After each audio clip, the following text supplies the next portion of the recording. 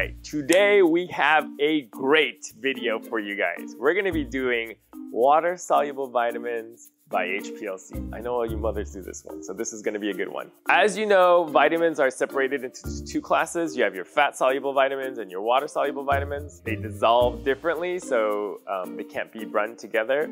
So today we're just gonna be focusing on water-soluble vitamins. Even within water-soluble vitamins, we're gonna have to prepare the sample twice. The reason why we have to do that is because for 3 of the water-soluble vitamins, that's riboflavin, folic acid, biotin, those need high pH to dissolve. So we're gonna have to use our sodium hydroxide, a little bit of this to dissolve that.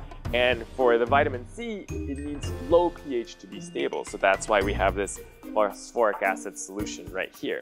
So we're gonna prepare the samples twice and run them separately. If you see a chromatogram where they get everything in one run, that's bullshit.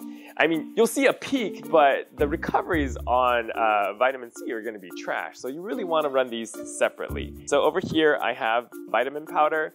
We're gonna weigh about 500 mg of each. We base this on the label claim. I'll be talking in a separate video how to read labels and how to know what to weigh out and what to prepare. But for now, based on our sample, we're gonna need 500 mg of this 2 times. So let's get going. All right, let's get started with the weighing. All right, so I got powder, check. I got my smart spatula. Let's first tear the weigh boat. So let me give my balance a little reach around here. Tear it. Okay, get that zeroed out. Let's start weighing. All right, let's check to see if that's good. All right, that should be about good enough. So this is gonna be for the high pH mix. Let's weigh out another 500 mg for the ascorbic acid.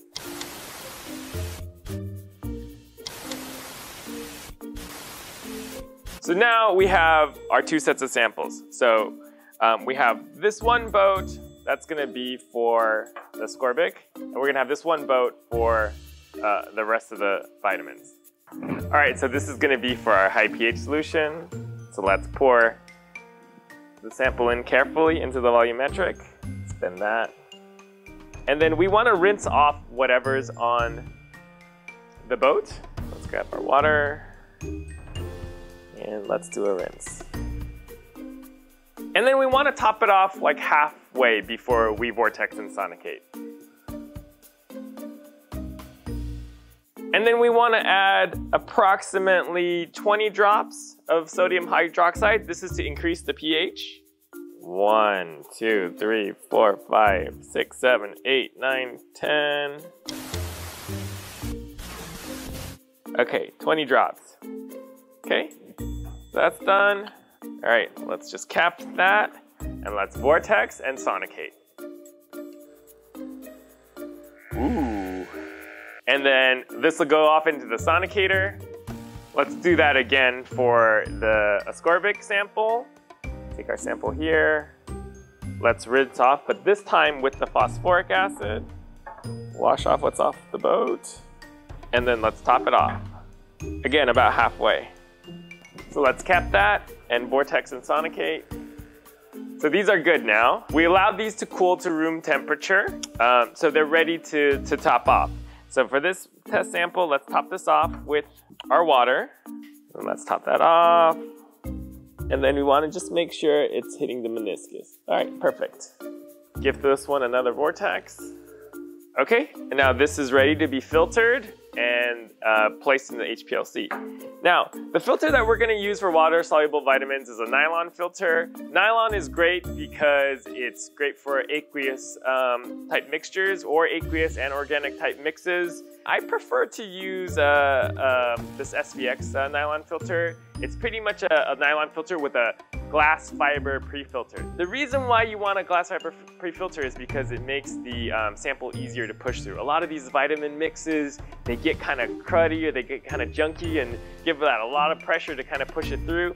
And especially since we're doing UHPLC, we're using the 0.2 micron filter. So the rule of thumb is 5 micron columns and above, you could use 0.45 micron filters.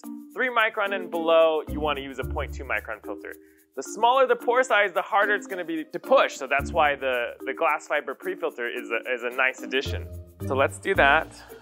Let's get some sample out. Let's take out the plunger, pour some of this in, get that on, and then just let some of the air out. Get that filter on. And then again, we're using an amber vial. All right, filter into the vial. See how easy that is? Boop, that's done. Ready for the HPLC. Now we're gonna repeat the same thing for ascorbate. We're gonna get that phosphoric acid solution. We are going to top this off. And then when it gets close, we're just gonna top off the solution a little bit until it hits the meniscus. Right about there. So give it another vortex and a spin. So again, we're gonna do this again with the other filter. We're gonna take the ascorbic sample, put that in, plunger in, again, let some of the air out into our second vial. All right, and then let's just label these. So this is gonna be for the water-soluble vitamins, and this one's gonna be for the vitamin C. So basically we're gonna have one vial that's gonna be for all the vitamins, and then another vial for just vitamin C. We're gonna get these into the HPLC, and let's go ahead and let's go knock that out.